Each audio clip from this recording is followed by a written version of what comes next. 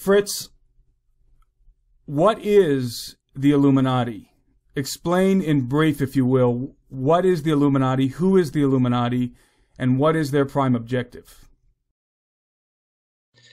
The Illuminati are the powerful bloodlines that have controlled the globe, and they have quietly persisted throughout the centuries. And you can trace some of their genealogies. Some of their genealogies are hidden. One of the things that I've done in my Bloodlines of the Illuminati book is show some of the genealogies and show how some of these bloodlines go way back. So some people call them the powers that be, but they're not the entire structure that's controlling things.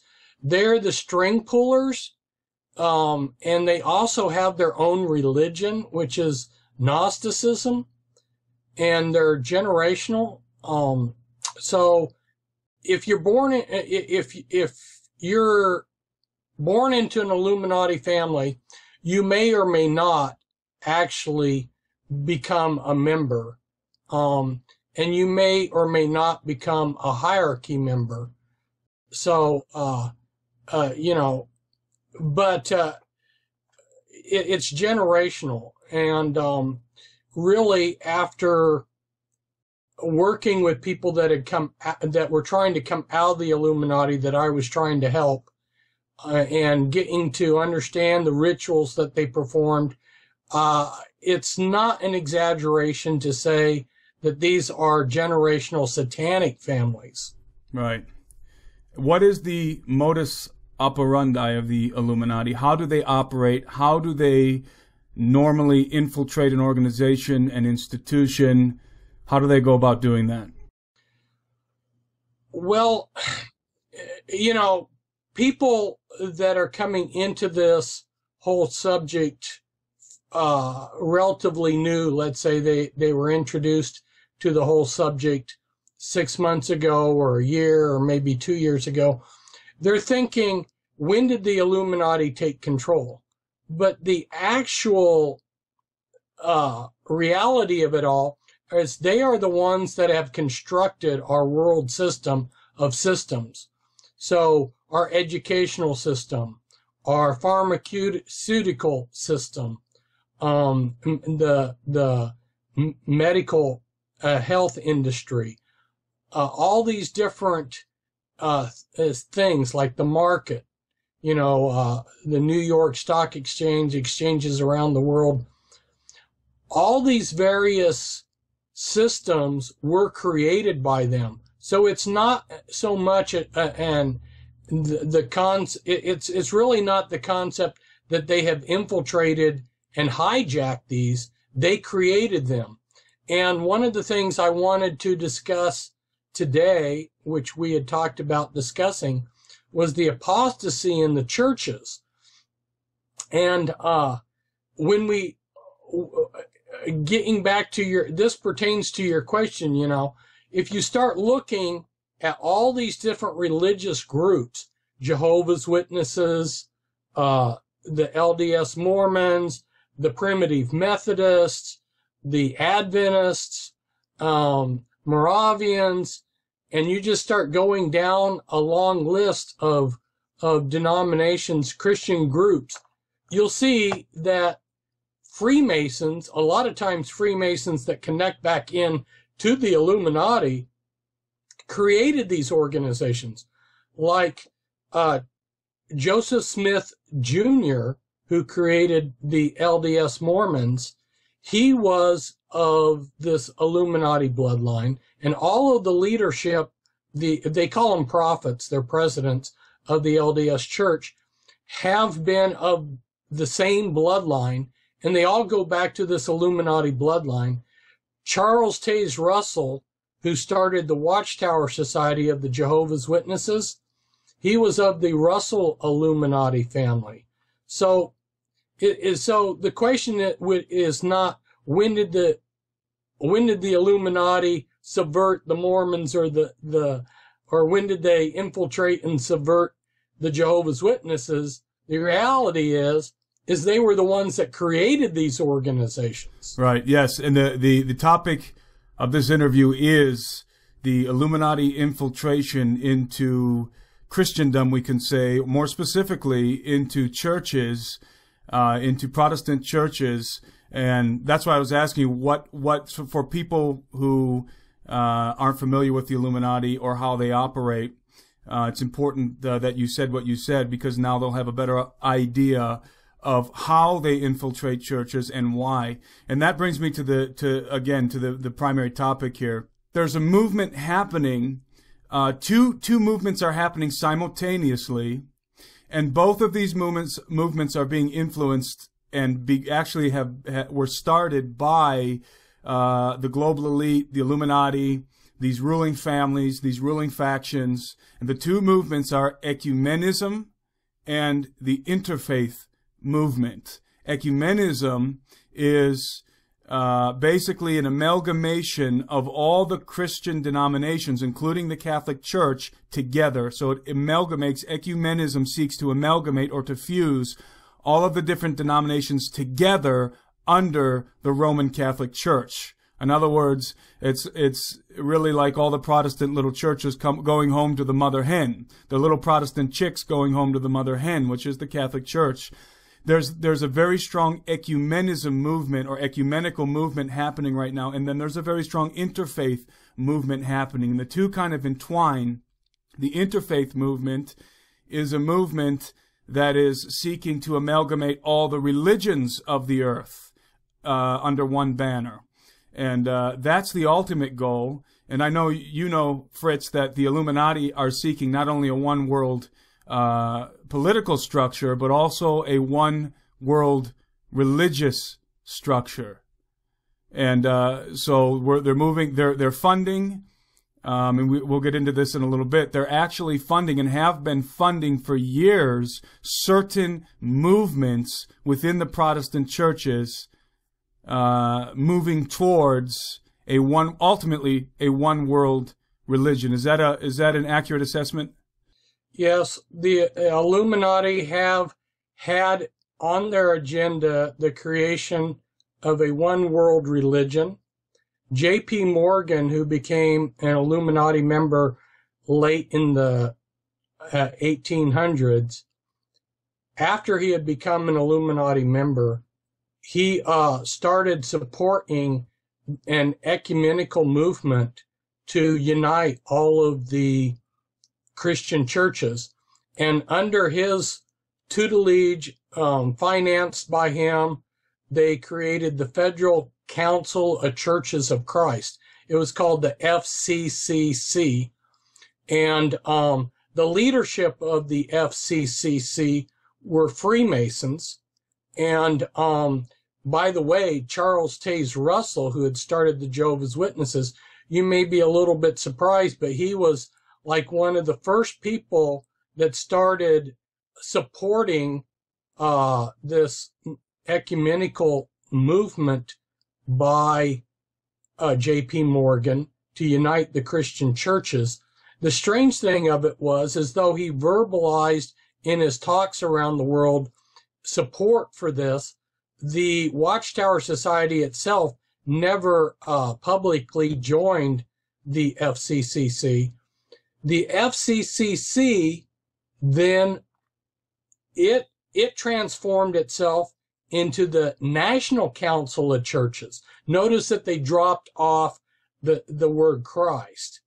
And again, the National Council of Churches, its leadership were Freemasons. And Freemasonry is like the glove. If the Illuminati's the hidden hand that's controlling things, Freemasonry's like the glove to it. And so, again, we see high-ranking Freemasons, like G. Oxham Bromley, who was a 33rd degree Freemason. He was one of the leaders of the FCC, NCC, and then later the World Council of Churches. So he was the first president of the World Council of Churches. So after we got the National Council of Churches, Then the next step was to create the World Council of Churches. And you see in, I believe it was 1982, in Sweden, the World Council of Churches pledged themselves to actively support a one world government and a one world church. And Billy Graham has been very active in the World Council of Churches. Now, when Billy Graham first got started, and he was asked about the World Council of Churches back in the early 50s, he made the comment that he felt like they probably were selecting the Antichrist. But by the late 50s, he was actively participating in it. And in fact, I pulled out some stuff here.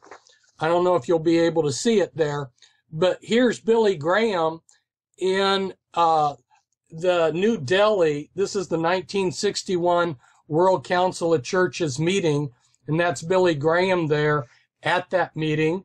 And he became the leading advocate around the world for ecumenicalism. He himself is a 33rd degree Freemason, and this is a book, The Clergy and the Craft, written by Reverend Haggard, who's also a Freemason. And in here, in his book on Freemasonry, he quotes Billy Graham, and Billy Graham.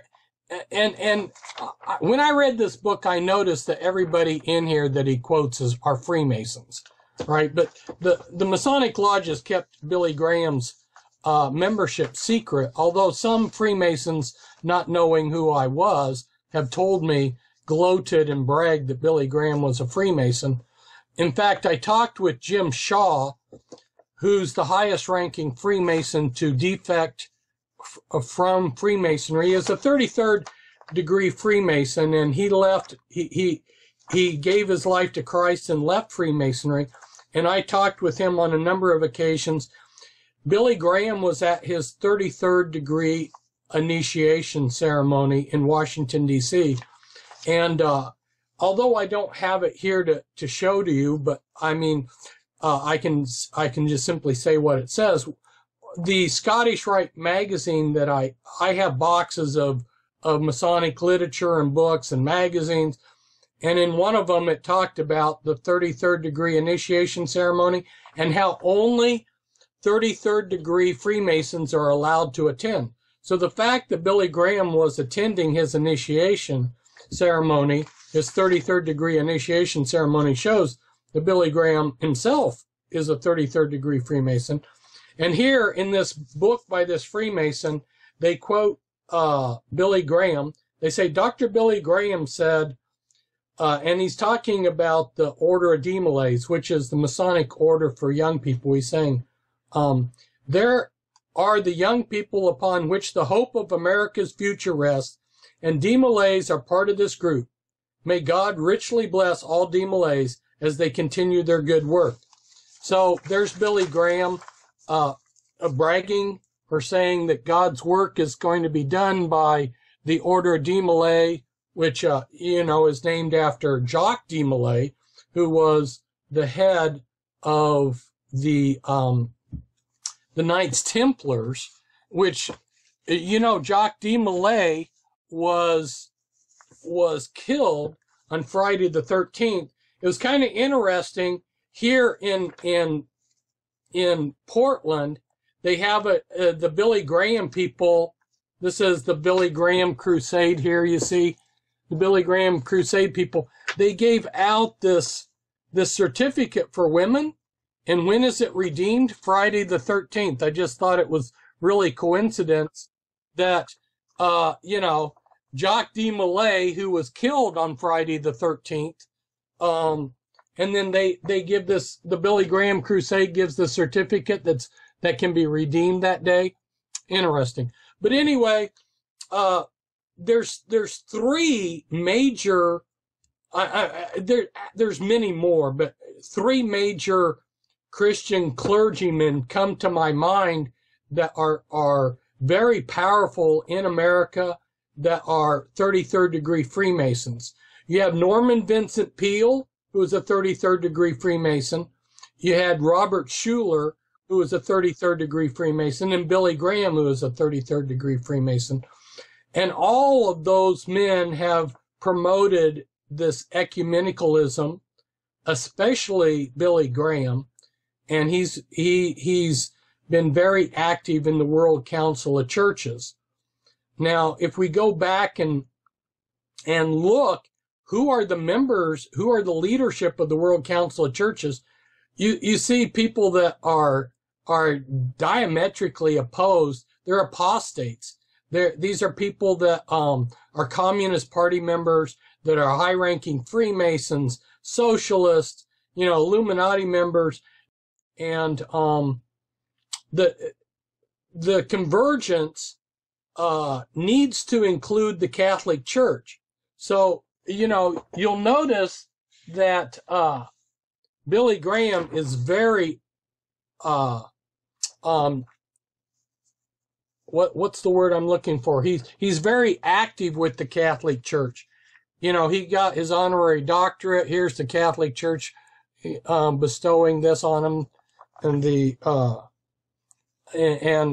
and then this is a newspaper article here where the Archbishop endorses Billy Graham. And I know that his crusade doesn't tell the truth, because Billy Graham has been very active in supporting the Catholic Church. Like when he went to Poland and he did his crusade, if you came forward, you were sent to a Catholic church. And another time he went to Poland, he spoke in Catholic churches, and he told them that they were already Christians. He didn't say that they needed Christ or salvation. He was saying, you already have Christ, you're already Christians. This is what ecumenicalism is about, is the merging of all these different churches. And this is just, I came out with a list of 200 high-ranking Vatican officials who were Freemasons. I gave their secret initiation dates, their secret membership numbers, their secret Masonic names. There were 2 men that died to get that information.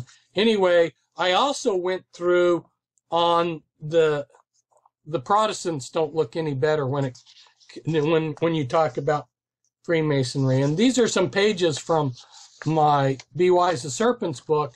And here you can see I go denomination by denomination and give ministers that are Freemasons. American Baptist, General Baptist, Baptist, Missionary Baptist, National Baptist, Northern Baptist, Southern Baptist. Southern Baptist is the largest denomination within the Protestants, and 65% of their ministers are Freemasons. So here's some more of these lists of Freemasons, ministers: Christian Church, Church of God, Church of Scotland, Congregational, Disciples of Christ, Episcopalian. When we talk about the Episcopalian Church, that's really just a heretic branch of the Catholic Church. The Church of England broke off of the Catholic Church. Part of the reason why is the king wanted to be able to divorce his wife, and he was beheading several of them because he couldn't find a wife that would produce a sire, and so he wanted permission to divorce his wife. The Pope said no, so he deposed the Archbishop of Canterbury and put in his own person, and that caused a split with the Catholic Church. There were also some other issues, but that was the major issue. So when we talk about the Church of England, they also call that church the Anglican Church, but since the American Revolution, it wasn't very popular to refer to I'm going to the Church of England after our revolution, so they started calling it the Episcopalian Church. But the Episcopalian Church, the Archbishop of Canterbury, who's the head of it, has typically been a Freemason. And so here we go: Methodist Episcopal, Evangelical, Friends, Jewish rabbis, Lutherans, Methodists. We just go down, Presbyterians, United Presbyterians, Reformed Church, Salvation Army, Unitarian, United Brethren, United Church of Christ, Universal. You go through. Freemasonry has members throughout Christendom. That brings me to a question, Fritz. I have a lot of questions from all that information you just covered, but I know that in the past, I can't reference the date, but I know that in the past, or the time frame, the Vatican at least feigned to be at war with the Masons. In fact, the Jesuits were the adversaries of the Masons for a time. But now I understand, and correct me if I'm wrong, but something had happened within the Vatican some years back to where there was either some kind of a Masonic takeover or an Illuminati infiltration that changed all of that. What is the relationship at this point in time between the Vatican and the Illuminati/Masons? Good question. What is the relationship between the Catholic Church and Freemasonry? Typically over the last few centuries, people have been told that there's this huge war going on between the Catholic Church and Freemasonry. Now, going back to an earlier question that you had asked, how does the Illuminati operate? Well, one of their major tactics is to use controlled conflict. It's called Hegelian dialectics. They'll create a thesis, an antithesis, and a synthesis. So this whole thing between Freemasonry and the Catholic Church, or going back even before that, we have the Knights Templars in the Catholic Church, is really a controlled conflict. Now, one of the things that I did in my Be Wise as Serpents book was I discussed how there were powerful families. You look at the Medicis, Visconti, Solvay, they have provided popes. Now, they not only have provided family members that became popes, but they have actually, these powerful families have controlled the Catholic Church from behind the scenes. Now, the Jesuits got created, and when they were created, they were called the Order of the Illuminati. And Ignatius, as you probably know, or some of our viewers or listeners know, created the Jesuits, the Order of Jesus. And then in 1733, the Pope at that time decided, no, the Jesuits are out of control. They're trying to take over things. They've got an agenda that's not Catholic. And the Pope outlawed the Order of Jesuits. Well, how did the Jesuits survive? Well, this is a page taken from a book of mine that I have not actually published. It's an unpublished book of mine. But this is Frederick the Great here. The man over here on the other side is a Jesuit named Carroll, who provided the land. He gave the land that Washington, D.C. is now on. But the head of Freemasonry at that time was Frederick the Great, and he's the one that got the Scottish Rite introduced into America. And they started the Scottish Rite in South Carolina. Charleston, South Carolina became the center of the Scottish Rite at the time. Anyway, Frederick the Great was the one that saved the Jesuits. The head of Freemasonry saved the Jesuit order by giving them asylum from the Pope, who had outlawed them. And so nothing's as it seems. We have a controlled conflict. When you start looking at things behind the surface, you start seeing that Freemasonry and the Catholic Church come together at the top, and the controlling thing between both of them is the Illuminati. The Illuminati send out instructions to the Pope as well as the Protestantism through the United Grand Lodge in London. I know that as a fact. They send out instructions to both factions. And so there are many ways that you can start seeing seeing the reality behind the smoke screens. This is Masonic jewelry, their badges, and so forth. This is a catalog where you can buy, if you're a Freemason, you can buy your badges and your rings and stuff. Here are your badges, your rings. Okay, now let's see. Coming up here, it says 32nd degree Scottish Rite, and it's got all your rings for the 32nd degree here in the catalog. But you go to the next page, it's the Knights of Columbus, the Catholic fraternal organization. You go to the same place to get your badges and stuff, whether you're in the Knights of Columbus as a Catholic. And actually, when I started researching these organizations, I discovered that on Washington's birthday, and Washington was a Freemason, on Washington's birthday in 1967, the heads of the Knights of Columbus and the heads of Freemasonry got together, the 33rd degree Scottish Rite. They got together and they had a high-level meeting. How can we collaborate and work together?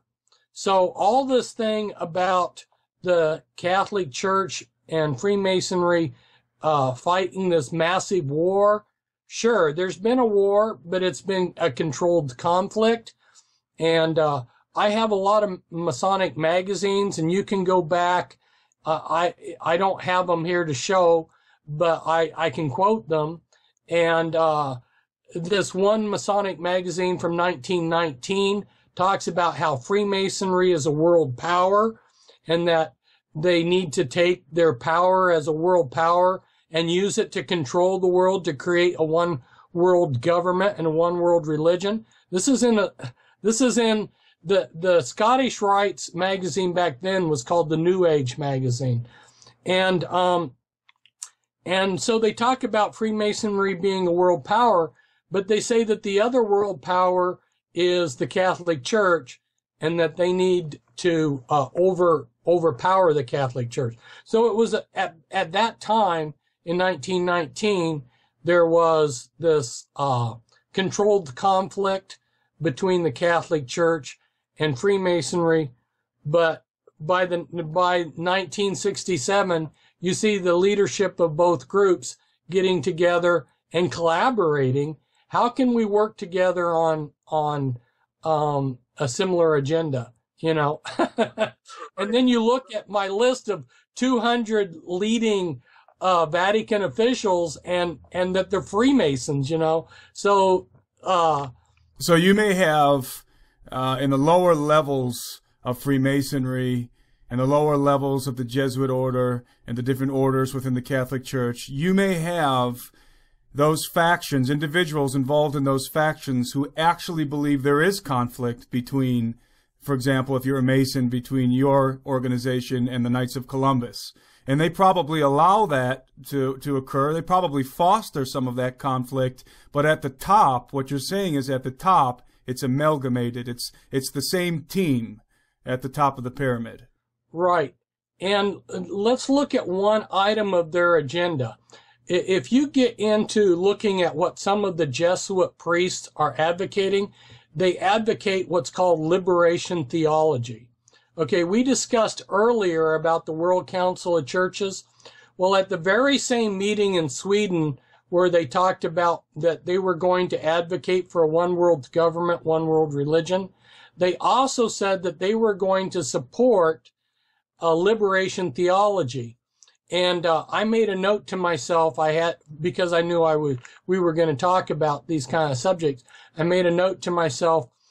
The World Council of Churches, they gave $158,000 to North Vietnam during the Vietnam War. They gave $740,000 to SWAPO, which was a communist guerrilla organization in Africa. And then the ANC, which was a guerrilla organization in South Africa, which was fighting against apartheid back then. We're talking about in the 1980s. They gave $362,000 to those guerrillas to help them in their guerrilla war. So they started funding, the World Council of Churches started funding liberation theology guerrillas in Central America and in Africa that were fighting wars, guerrilla wars, which, that was like the precursor to terrorist groups that we have today.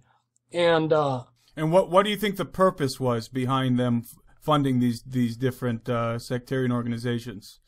Well, it's interesting that you have both the Jesuits and the Freemasons, which were both active in the World Council of Churches.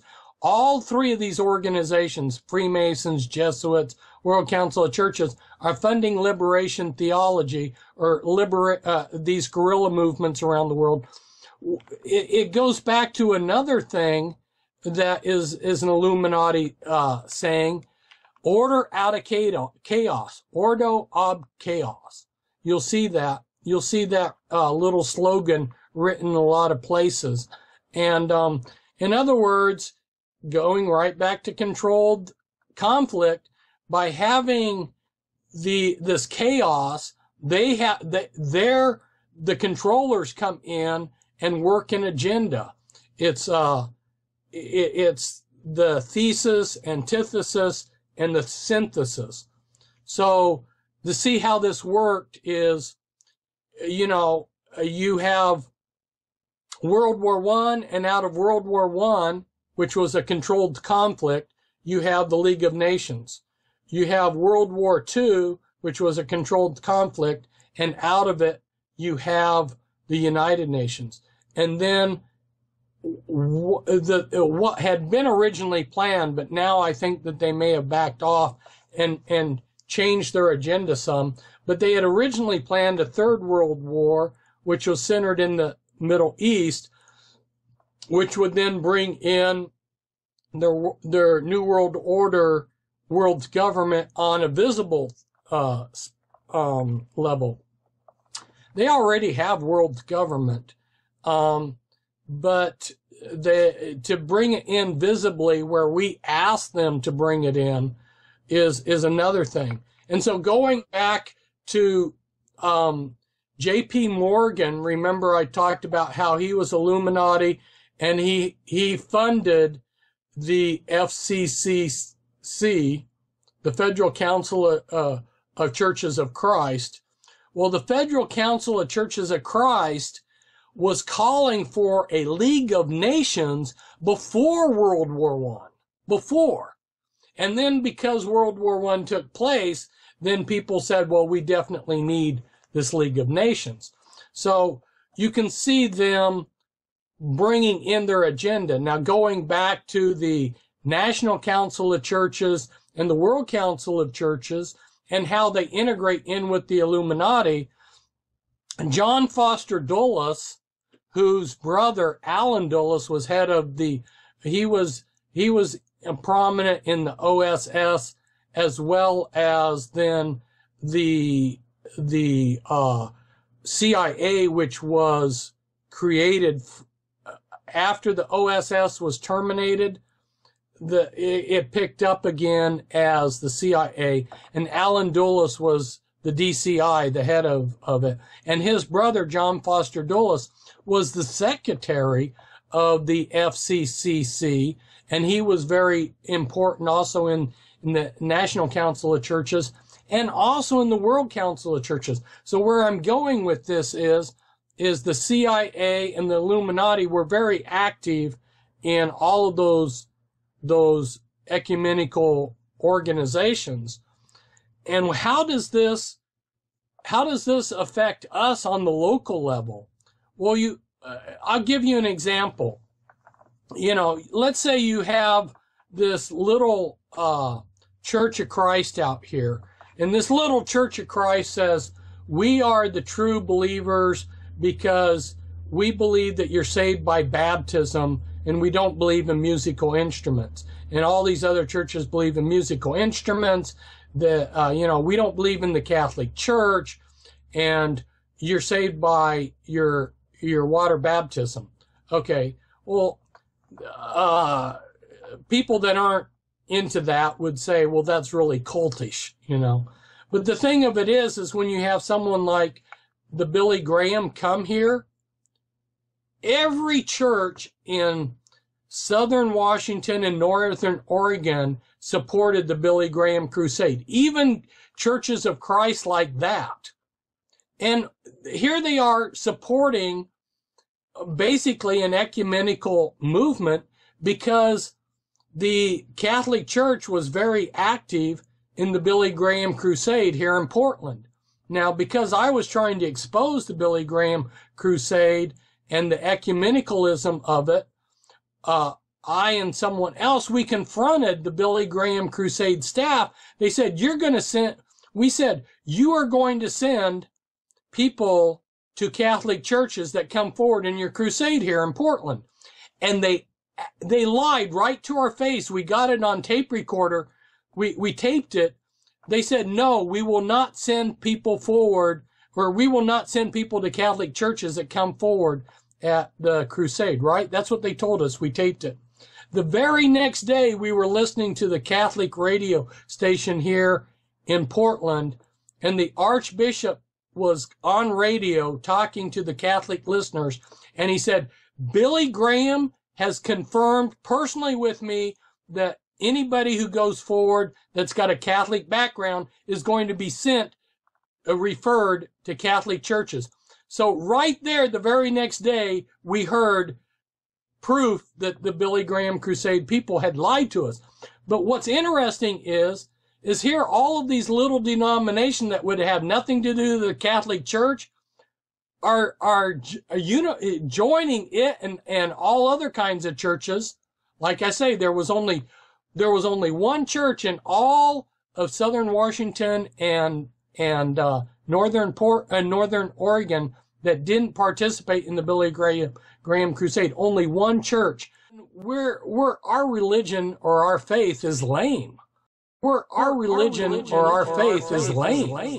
Our religion or our faith is lame. The black man is God. The black man is God. The black man is God. The black man is God.